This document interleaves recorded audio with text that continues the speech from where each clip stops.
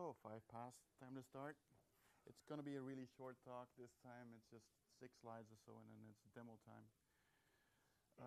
So yeah, when I started doing OpenARM GPUs, and it was shortly after FOSDEM 2011 that we formed the idea and started it. And as some of you might remember, we were here in 2012. I was here in 2012, one floor down, one room over there, showing off Lima,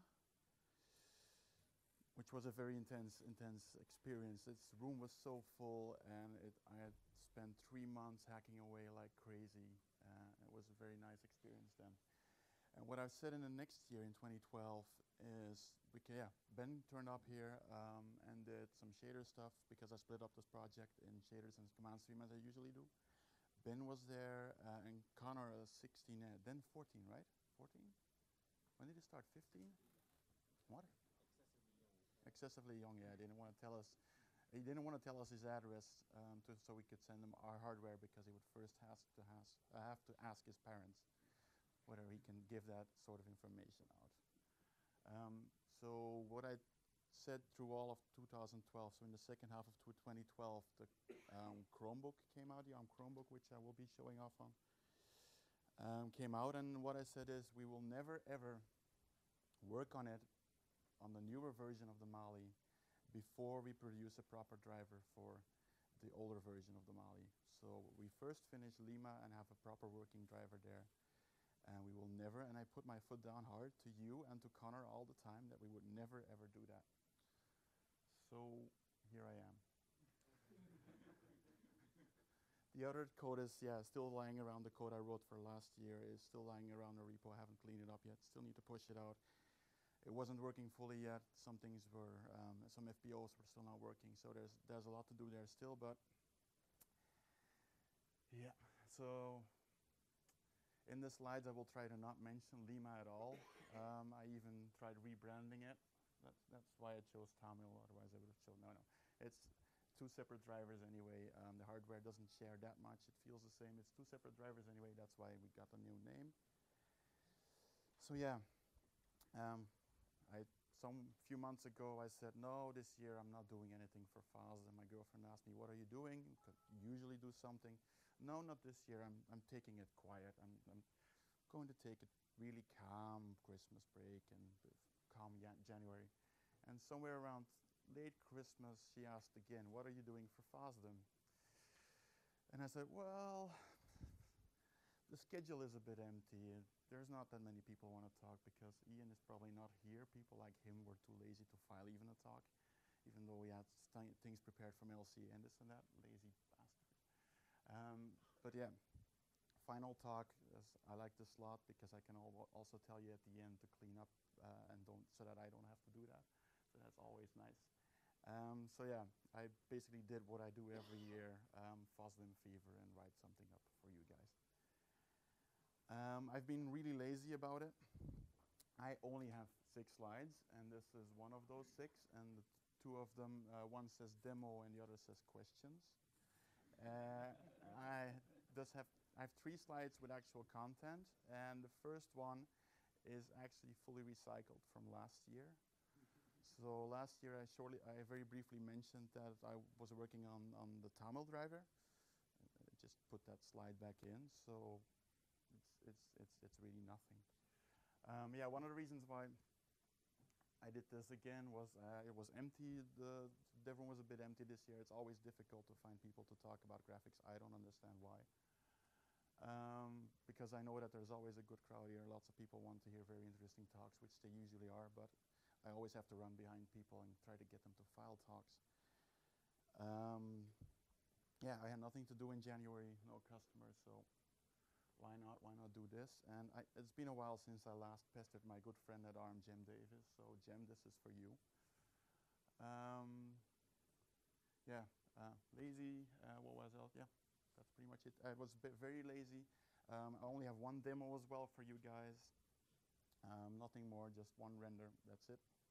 No progression as usual, and then looking at 1 cube again, and then the next cube again, and that's a bit boring, so I didn't even bother with that. Yeah, I've been so lazy that I've only written 10,000 lines of code in the last 6 weeks. So yeah, Let's go to actual content. So this is fully last year's slide, as I promised. No content at all. So yeah, the Tamil driver is just a completely fresh start for the new Mali T series, which first got released in 2012 already. So with the Exynos 5 series, that was 2012, October 2012, which is all very, very long ago. We're 2015. We started in 2012 in the beginning of the years when I showed Lima. So we had only a few months before that hardware came out. And we haven't done anything much on it. Well, enough. We will show that, or I will show that. Connor is actually pretty far along as well with his reverse engineering stuff, because it turned out, as Ben said from the start, that the shader, the unified shader that is in the Mali hardware these days, in the T series, it's unified. Before it was separate, fragment and vertex, now it's unified. That it would always be based on the really crazy but fast architecture of the fragment shader. And it is, so Connor had a bit of fun. He really had a bit of fun. It wasn't as horrible as probably the first reverse engineering was. So yeah, one thing that happened in the last year, and after showing this slide, I spent a while whining about a lack of a community for instance, Exynos. I am very active, as is Hans, and as is probably a few other guys in this room, in the Linux Sunxi community. This thing is very, very unique. At least it was very unique a year ago. And I complain a bit that this sort of community doesn't exist for Exynos or for other SoCs. And it really, the situation was such that all the information, the way I set up this Chromebook, for instance, is just a few blog entries left and right, and the information is just outdated everywhere. You have to kind of piece this together yourself. There was no nice wiki, there was no mailing list, there is no IRC channel. So at the talk round after my talk last year, somebody in the audience asked, so what do we have to do? And I first completely misinterpreted his question and answered something else entirely, which is something that is sometimes recommended to speakers to just answer the question that you think was asked, but I should have listened more closely. Milan, can you stand up? This guy in the last year brought up a server, a mailing list, an IRC channel, and we actually have quite a community in the meantime. It's not as big yet as Linux Sunxi, because at Sunxi we've been at it for 3 years, and the community that was started at Exynos has been growing slowly over the year, but it's getting somewhere, and it's quite amazing. So Milan, thanks a lot.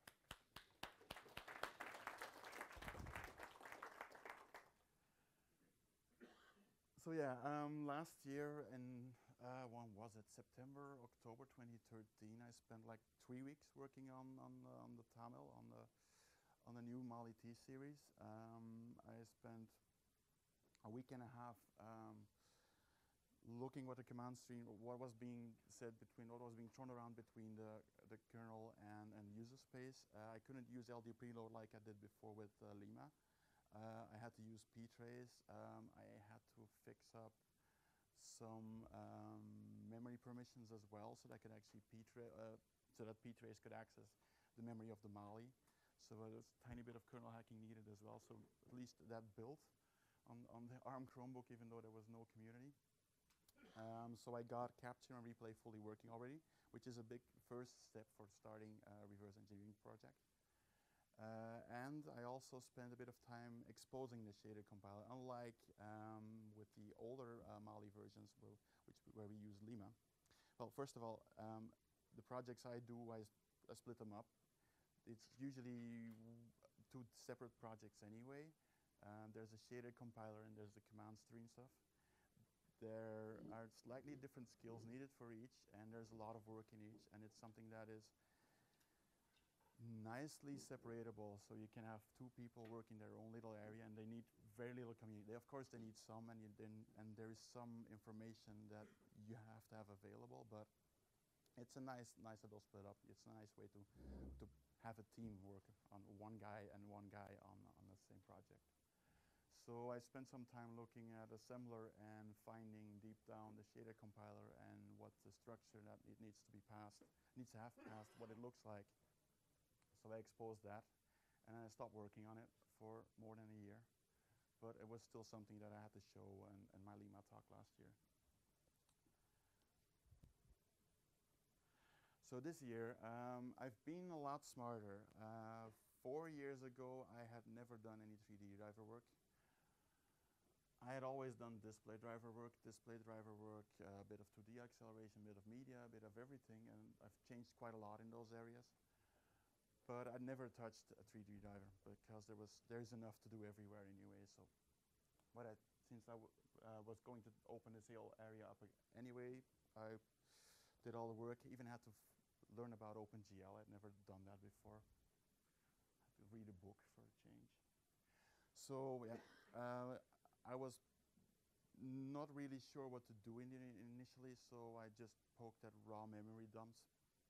And this is what you guys saw in 2012, was me looking at raw memory dumps and then trying to make sense of it and writing up some code to do it that actually uses it. And these were those 4 or 5 renders that you saw. So I wasted a lot of time just looking at almost raw hex or at least integers.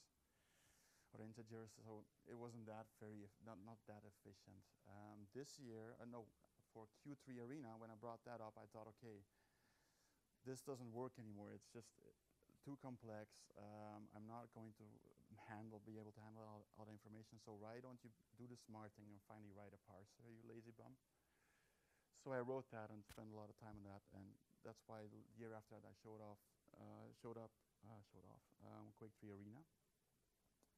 This time around, after capture and replay, after exposing the binary compiler, I said, okay, now I sit down and write that parser. I could have used probably NVIDIA's or Nouveau's Revenge, but instead I kind of liked another workflow where I dump to a C file, whatever I grab from the command stream, I dump it to a C file. I can then compile another file with that file and just replay it. Now the parser is also just plain C, and what it does is just dumps all the structure with one header file. I just use one header file with all the command stream information that I need. And it's all in one workflow, just build one, build the other, and if it still shows up the replay after parsing, then I had something good. If the engine wasn't complaining, then I had something good. So I built up a full parser myself. It's also no XML in there, only C, which is the reason why I don't really like Revenge much. So I know quite a lot of, at least all the big things of what's needed for the tunnel driver for Mali T series. Where textures live, what the structures look like. It's all the big questions have been answered. Most of the tiny bits like GL state or typing for uniforms, attributes, and variances, which are the 3 variables that you use between shaders. I don't have that figured out yet, but that's a tiny bit of busy work that just takes time. There's nothing big, scary waiting anymore. Yeah, and everything is completely different. It all feels the same, but it's not the same. The only code that I could reuse from Lima is a bit of texturing code. So I still haven't found a bit that just says, I still haven't bothered to find a bit that just says, just use this as a plain texture. It usually swizzles it so that memory access is a bit better, so that the caching is a bit easier. And mip mapping is a bit easier, or at least scaling is a bit easier. So that's the only bit of code I could reuse. That's about 50 lines of C. Everything else is pretty new. It all feels the same. And it was actually a doddle because I had the experience of the first Mali series, but it's a lot of new code. So yeah, I built up the parser, and I was kind of working 2 weeks ago, and then I took the more difficult render and said, okay, I have this big C file with a bunch of structures in there, and with all the vertex data and this and that's raw in there. The texture is still raw in there. Let's just pry that apart one by one and build up the demo and code it up. Use proper textures. Use proper vertex data. Use even the binary compiler because it's the same game again. binary compiler is what I use. Somebody else, if somebody else is interested, they can go finish Connor's work since he's now at college or at Intel in the summer, so he's a bit busy. So his new IR infrastructure for Mesa should actually fit quite well for this Mali version and for the two versions before, or for the two engine or the two shader engines before. And yeah, I have one demo which is working quite nice in comparison to what I showed off 2 years ago. You guys might remember this cube that was spinning for a bit, and then the caching would go off completely and it would become pretty ugly. But this time it actually works quite well. And about this binary compiler, ARM has a format called MBS. And so I was kind of hopeful that I could reuse MBS, at least the parts that I built up like 2 years ago. And it's just a file that describes your uniforms live here, look like that, your varieties and attributes look here and that look like that. And then there's the blob with the actual shader binary in there. Turns out that this version of MBS looks the same, has the same kind of header files, or the same kind of headers every few bytes, but all the content is pretty much different, so I got to rewrite that one as well. Yeah, so it's supposed to be the same. I know other projects would have probably chosen to continue the original name, the original project. It's completely separate hardware, it's completely separate code. That doesn't make sense to have everything in one code tree. Two separate drivers that are small and manageable, that's much nicer. So yeah, that's it. Very, very lazy this year. So the demo hardware is your box standard ARM Chromebook that everybody has. Bestseller on Amazon for a long while, I think, in 2012, 2013. So it has a very, very bad kernel running. This is an installation from summer 2013, so September, October 2013 is when I brought up the capture replay and brought up the compiler, or found the compiler in the binary.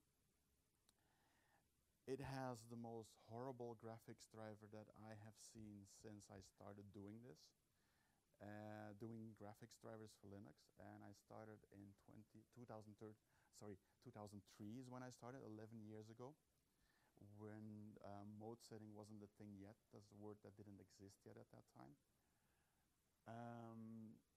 And when I was still looking at register dumps, this driver has register dumps still today. If you're doing a demo, then you usually want an external connector to work. So if you plug in HDMI on this thing, especially in this version, if you plug in HDMI under X and you try to leave X, then you get a kernel panic. If you try to use, it has a KMS driver, but it's only the name is KMS, I think, because if you try to use KMS plain, so an overlay, you can allocate a buffer just fine, and you can then try to assign it to an overlay and enable it, and then you get another nice kernel panic. So my demo is going to be rendering to a bit of memory, then doing memcpy to the frame buffer. So it's really great for performance. You're doing twice the work. Luckily, it's a dual core, so you won't be using the other one. It's all in the same process anyway. But it's really terrible. I was wondering for months and months why people are always complaining on IRC about how bad Exynos is. But yeah, yeah. And the thing is, the code has not improved enough. What? It has been fixed. No, it hasn't. No, it might not kernel panic anymore, but those register tables are still in there. It's like I never existed. Again? Okay. So you're one of the Polish Samsung guys, right? Oh, okay. And you're working quite hard on cleaning up the drivers, but I've seen no movement on on getting these register tables outside of this HDMI code. Okay, so it's a process thing, okay. So you have written up a proper bit of code to do the PLL properly for the HDMI, or is it still table? Ah, okay. Sorry, I thought I'd just ask you straight away. So, yeah, let's just go through the meat and bones of this talk. Oh, let's show you the fifth slide so that you know that I at least have 5 slides.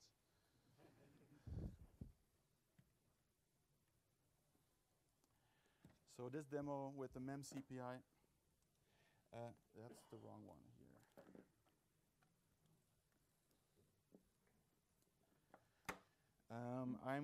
There's nothing connected to this apart from HDMI and power, so there's no networking between the two of them. I'm just going to type the demo, and whatever frames per second it's outputting, it's just going to scroll in the back while the MEM CPI copy is just copying over. It's again map, frame buff, FBDEF. Everything else didn't work on this antique version of a kernel. I hope that it's better, but you don't risk that sort of thing if you're doing this. You don't risk a slightly working version where you at least can demo something for maybe something that works, but maybe not, and then you have nothing to show. So rather something broken and bad than something that doesn't work at all. You've probably seen this before, shortly before I showed off Quake 3 Arena. Then I had 3 cubes sitting there, but now I thought I'd bring in some movement.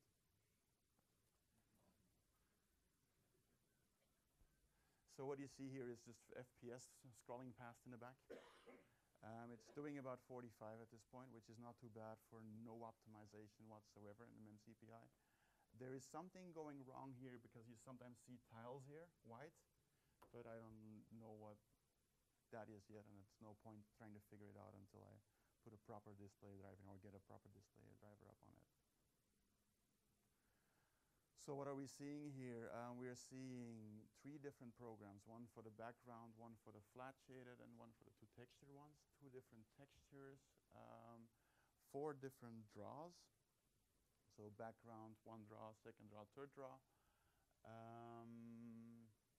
Yeah, low vertex count, only 8 there. That's 4,200 something. What can I do already? So job control is pretty much working. Jobs here are, instead of with the old Mali, you would submit a job for the vertex side, and that would then, it would have a command stream for one for the vertex shader jobs. We would do that internally in the hardware, one for vertex and one for tiler. So as one would come out, there would be sync points in them, and then would just say to the tiler engine, now you can also do this. And then you would run the fragment shader job at the end manually from user space. Now you set up a structure with 3 different jobs described, and they're run in sequence. One is the vertex shader command, or the vertex shader job is what it's called in the kernel. One is the actual tiler, where most of the meat and bones is. The tiler is taking in all the geometry, taking in the actual draw information, and sticking that into tiler buffers so that it can be read up efficiently later on for shading, for throwing the fragment shader off, and then rendering the final tile, which is 16 by 16, which sometimes comes by here and sometimes not. So I know how to get this in the kernel because that's all documented at least. Memory, I can resize this as much as I want. ARM has something special with this version, which is called transaction elimination. So every tile 16 by 16 pixels now gets a CRC 64 in hardware, calculated as part of the tiling probably, very likely. And if the CRC 64 matches the previous tile, then the memory is not sent to the final renderer or the frame buffer. It's everything to save memory bandwidth. So at one point I saw a bit of memory that was exactly the number of tiles large, which was and each of the times 8. so I assume that it's that, because otherwise you don't have that sort of information. Last time on the previous Mali series, it was very interesting that the addresses for each of the individual tiles was specially formed with a Hilbert curve, so that it would be cache efficient, so that it would have locality that the tiles would in memory sit next to each other, just as they would sit on the screen. I hadn't heard of that since I don't have a proper IT background, but one of the SUSE guys knew that, and he told me about it, and I got that solved after a year. So in the first time I showed, I didn't even know that. I was a bit slower because of that. This time you don't even have that. You just give it the right amount of memory, and it does all of that for you. I can resize it. I can run under other renders, but this demo is just, all the draws are just almost directly. I don't know how to, I haven't programmed up how to get the uniforms into the uniform buffer. So all these rotation matrices, I just noticed it at this position. I just hard-coded that now. It's just a bit of busy work. Typing, as said before, is also not done. What the varyings look like, what the attributes look like, where in memory they sit, how they should be ordered. I know how that works because I had to change tough the original binaries for the shaders that came out of the dumps. They always had the positions for the attributes. The attributes is, for instance, the vertex data and the texture coordinates. These were always rewritten in the shader afterwards. It's something that ARM for some reason likes to do. The new MBS format, so the Mali binary shader format, actually lists this, how to rewrite this. At this location, you have to, this byte has the position of this attribute, either vertex data or the coordinates or something like that. Why they want to rewrite this, I don't know, because where the attributes are listed, that's also a nice table. If you alter the ordering in that table, you get the exact same result. I don't know. Maybe because they think it's fun or faster. Yeah, that's pretty much all I have to show and have to say this year. Then this is about 13,000 lines of code. This demo is only 2.6, but I'll parser and everything else and replay. So let me show you my final slide. Just again to show that I actually have one. That wasn't that lazy. So questions? Oh, one more thing. This program is currently rigged to do about, it's doing, what, only 26 FPS? Okay, it's currently doing 26 FPS. It was always doing, it must be the weather here in Belgium, because it was always doing 45 when it had performance on properly. Why? Yeah, right. So it's supposed to run, it's just the for loop for 100,000 times, but when I let it run for a few, what was it, half an hour or so, then it crashes, and it always crashes at frame 79,530.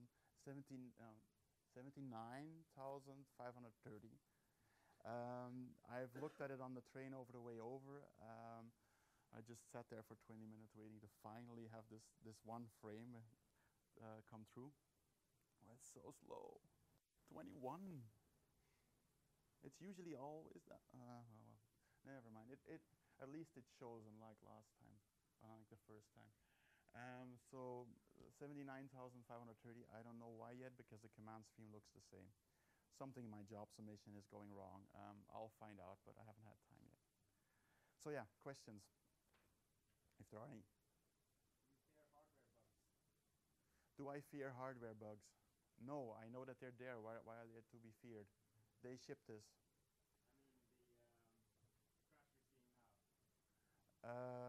No. I'd blame the kernel. Like with the HDMI driver, no, I blame the kernel. Yes? Yeah?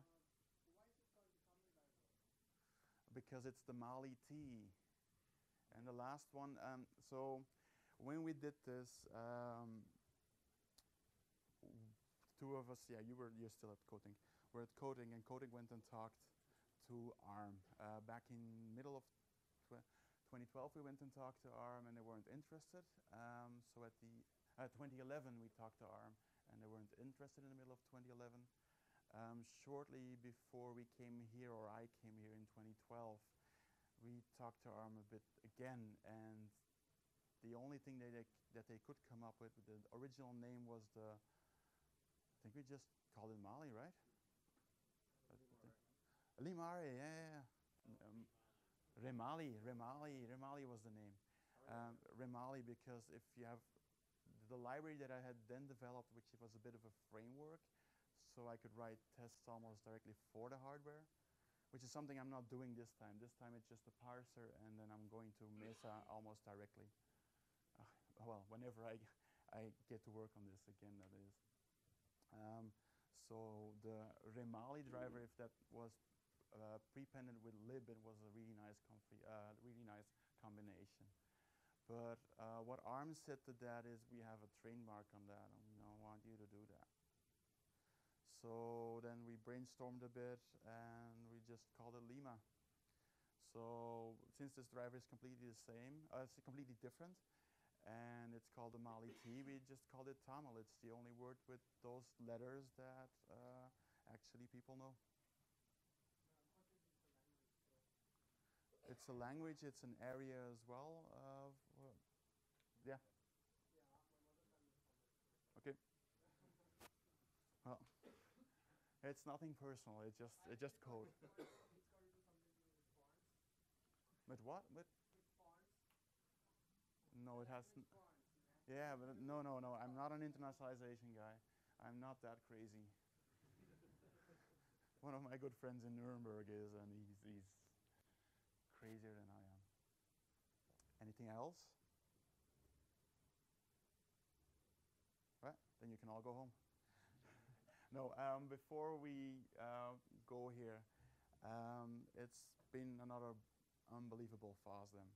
23 live streams again this year. I know that they're not working yet, but I'm not working for everybody yet, but it's a lot of volume that's going out, and unlike last year, all the videos will be available almost immediately. So the FOSDEM organization did another wonderful job, so please applaud for them now. The FOSDEM guys are amazing.